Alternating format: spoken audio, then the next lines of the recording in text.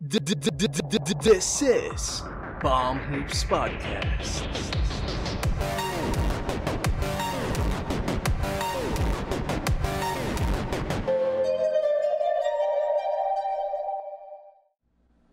What is up, guys? This is Bomb Hoops Podcast hosted by Jem and Jello. Don't forget to like, comment, share, and subscribe, and click the notification bell to keep you updated on our latest releases and help us to reach 1,000 subscribers. We're also available on Spotify and Google Podcasts. Just check the description down below. And follow us as well on our social media accounts. It's also in the description. Alright, so for our topic today is the recently launched trailer of the much-awaited basketball film na Space Jam: The New Legacy. So, with that, syempre, ang bida dyan, si LeBron James. And since lumabas na nga yung trailer, mafe-feature basketball players such as Taurasi, Damian Lillard, Klay Thompson, Anthony Davis, and Nneka Ogwumike. And I think may mga ibang players pa na involved dyan. So, anong thoughts mo about dun sa sa trailer? Maganda ba? Or kamusta naman ba yung acting ni LeBron? Okay naman yung trailer so far. It's the usual cartoonish na... It's the usual Looney Tunes talaga eh. Alam naman natin, as we grew up with the Looney Tunes, simula ng bata tayo, batang 90s ka, sobrang familiar mo talaga sa Looney Tunes eh. And nabuhat naman siya doon sa midway, doon sa trailer, starting nung napunta sa LeBron doon sa serververse. Kung tawagin nga ni medyo Don cringe Cheadle. nga yung... Ayan, so okay naman. As for yung acting ni LeBron for the most of the trailer, you wouldn't say na natural per se, pero he does it fine compared to MJ na medyo parang ang dating kasi nung kay MJ medyo mayabang na na parang straightforward na may personality siyang piniplay na kung sino siya on court, yun pa rin yung personality niya dun sa movie eh. Whereas kay LeBron dito sa trailer so far, it's parang it's LeBron the family man, LeBron outside of the NBA. Ayun. So, actually, comparing nga dun sa acting ni Jordan dun sa naunang Space Jam, ang dami mga nagsasabi na halatang walang kausap si Jordan pag nagsasalita siya nun.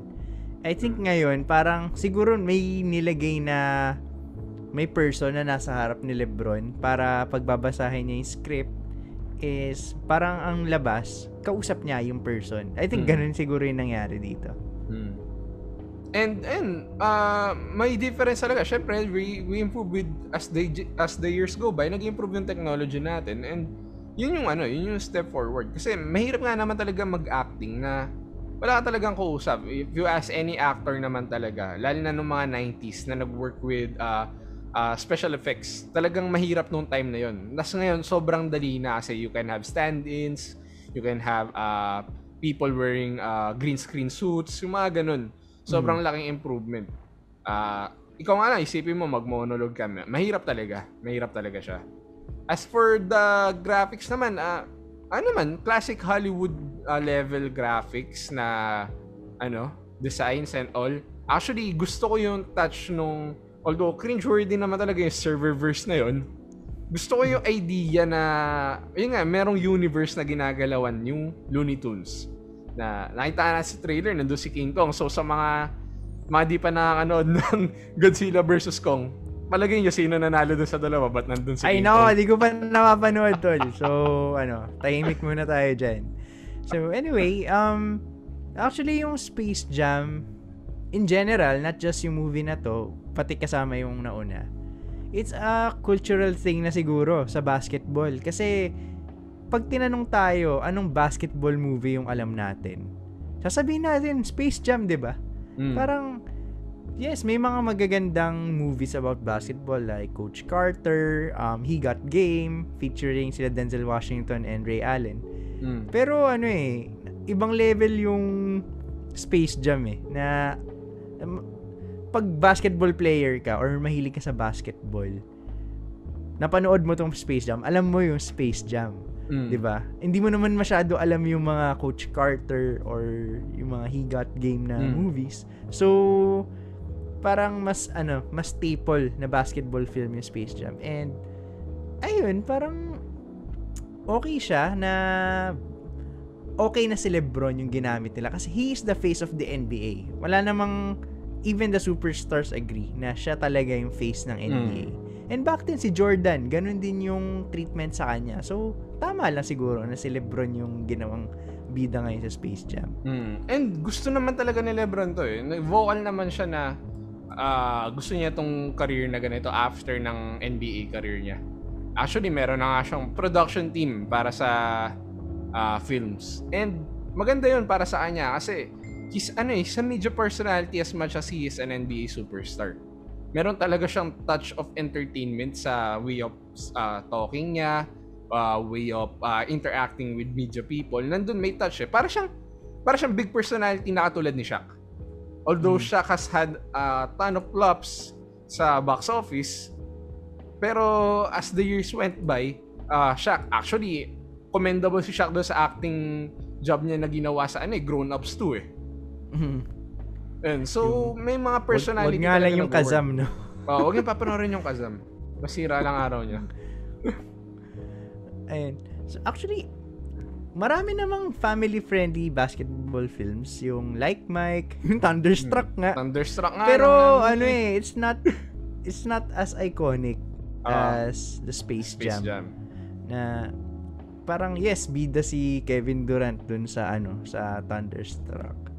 Pero ibang usapan pa din pag mga GOAT yung yung mga kinakast mo sa mga ganun. Tsaka syempre ayaw mong manood ng stick na nagsasalita. So, dapat siguro maging parang staple siya sa basketball in general na for every player na kino-consider natin as quote-unquote greatest of all time is dapat may may Space Jam film na nauna nga si Jordan tapos si LeBron. Perhaps in the next 10 or 15, 20 years, siguro baka nandyan na sila sila Zion Williamson or sila Luka Doncic, ganun. Pero judging from kung naaalala mo pa yung reaction video ni Zion dun sa 2K21, so medyo hindi siya fit for acting talaga. So pero parang maganda siyang gawing cultural thing ng NBA na for every GOAT na ma-consider, gawan natin ng basketball film. Kasi parang kumbaga makakasama na siya sa legacy nung player na yun. Si Jordan nga, dahil siya yung GOAT, binigyan siya ng Space Jam. Tapos after nun, na-consider na GOAT si LeBron, bigyan natin ng Space Jam. Tapos, and so on and so forth. Kumbaga, for every generation that passes, dapat meron. Parang magandang parang magandang culture starter for the NBA.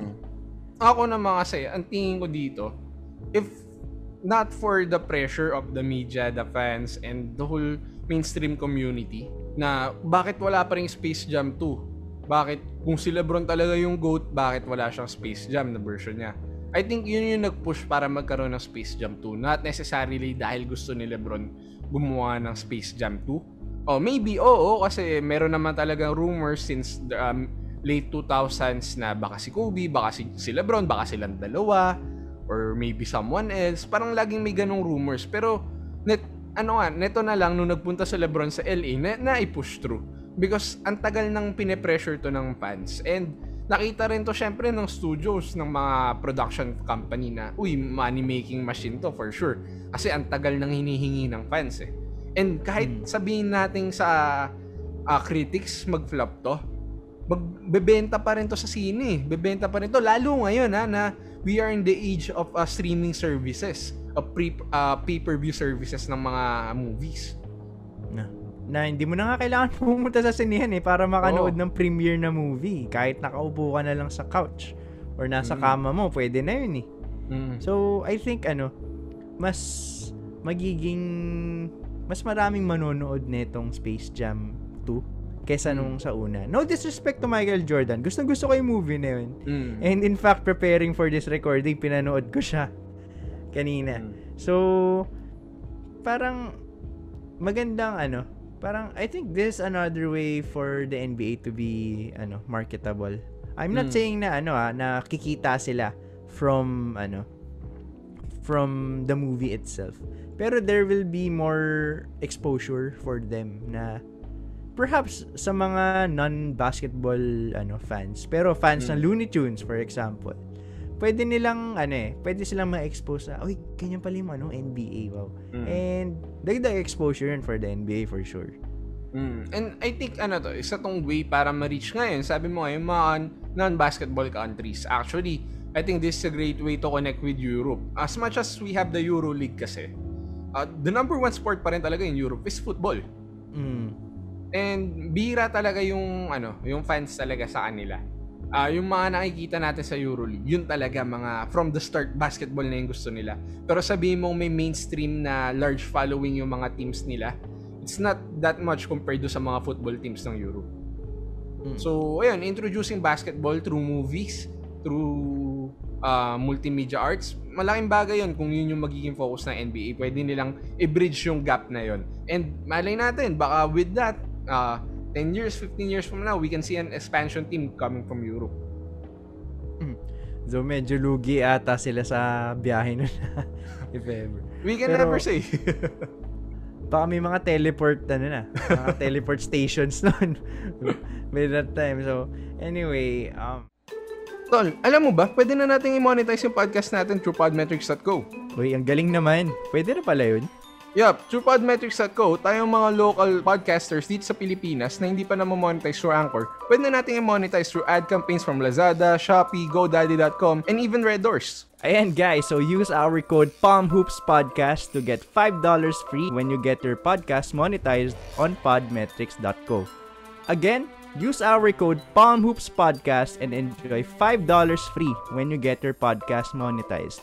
So, yung $5, 250 pesos na yan. May pang grab food ka na dyan. And na-enjoy mo na yung passion mo. Kumita ka pa. 2 birds with 1 stone, di ba?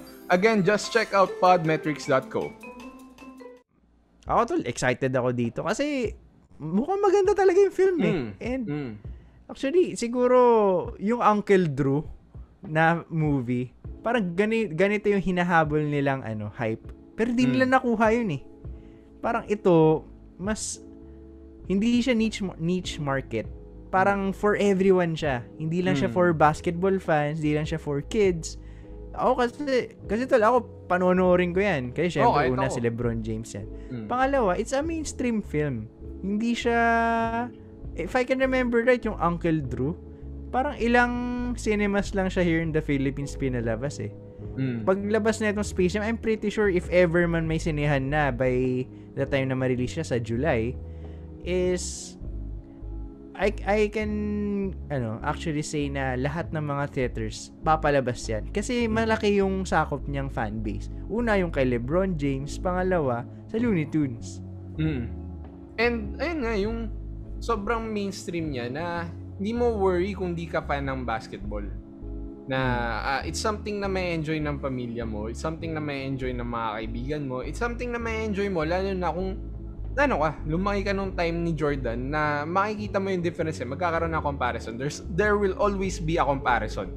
And kahit anong edad mo, kung nanood ka nung 20 years old ka nung nilabas yun, kung 40 ka noon tapos 60 ka na ngayon, you're still a basketball fan, sige, papanoorin mo pa rin yan. Kasi you're still someone that wants to see a comparison as another perspective kung sino ba talaga yung GOAT. Doon makikita na isa na naman tong argument na LeBron is better than Jordan because LeBron is a better actor than Jordan. I'm pretty much sure na merong mga outlandish takes na ganun. Na lalo na yung mga YouTubers na medyo throwing shade pero mga YouTubers out there or content creators out there na they're only in it for the clickbait talaga. Si Henry Rivera. Number 1 slanderer ni LeBron James yun online. Pero, ayun nga, minsan yung mga fans, na-overblown nila na sinasama nila pati yung mga off-court involvements ng mga players to say na he is greater than that. Kasi, ang dami ko na nakita na LeBron is the GOAT kasi sobrang marketable niyang person. Sobrang charitable niyang person. Na ang dami niyang tinulungan, dami niyang charities. Para for me, anong connect na sa basketball, di ba? Yes, he's a good person, he's a good guy, pero anong connect nun sa basketball? Parang are you saying na dahil mas mabait si LeBron, dapat siya yung GOAT. And for another, the other NBA stars have done their job as well in participating in humanitarian acts, to be honest. Actually, si Jordan, madami siyang nagawa for North Carolina. Na hindi na napapublicize because why does he need it to be publicized? Even Rodman na sobrang polarizing na character, nakikita nga natin yung mga post na every time na nagvi-visit siya ng isang city, pupunta siya sa mga children's hospital para mag-donate sa mga bata. And that was never publicized until now. So, what's the argument with that, diba? Pero isipin mo, bata ka sa hospital na may sakit, tapos makikita mo si Dennis Rodman na may mga nose ring, puro tato, tapos mukhang tapos may kulay yung buhok, parang ano may isipin mo? Actually, isipin ko clown. Kasi nung bata ako, takot ako sa clown, so alanganin. Ayan, so let's go back to the movie. Kung ikaw yung IMDb, ilang out of 10, ilan yung ibibigay mong rating dun sa trailer pa lang naman, wala pa naman kasi movie? Bibigyan ko siya ng 7.5. Yun naman yung usual for most mainstream movies, lalo na pag comedy. And I think yun naman yung nararapat kasi it wasn't something na sobrang wow factor. It wasn't something that's bad as well. Parang sakto lang siya. So I think a 7.5 would be fair. Yeah, I think I agree. Siguro mga around 7 kasi though the trailer is good, ang dami ng beses na maganda yung trailer tapos medyo pangit yung palabas eh. Pero I think naman it won't be a big deal kung pangit man to o hindi. Kasi papanoorin at papanoorin ng mga tao kasi ilang beses mo masasabi na uy, may movie si LeBron James. Baka chances are yan lang maging movie niya na na legit na actor siya. So, baka kasi mga lumabas siya, mga documentaries na parang yung Last Dance, baka feel ko magkaaganon si LeBron. Or gusto mo, panoorin mo yung Trainwreck. Side character siya doon. Ayun. Pero, parang I think this should not define a player's legacy na kung may movie siya o hindi. Kasi, hindi naman yung basketball eh. Yes, you can say na yung mga GOATs lang yung mga may movies. Pero, it's because they are marketable personalities. Kaya sila ginagawa ng movies. Shoutout kay Spike Lee, ginawa mong actor si Ray Allen. Na, uy, maganda yung he got game. Ako papanoorin niya. And actually, yun, isa yun sa mga paborito kong pelikula. Skip nyo na lang yung mga R-rated parts. Kung kasi may kasama kayong bata. Akala ko ba yun yung hilig mo, tol? Ba't mo isi-skip? Easy.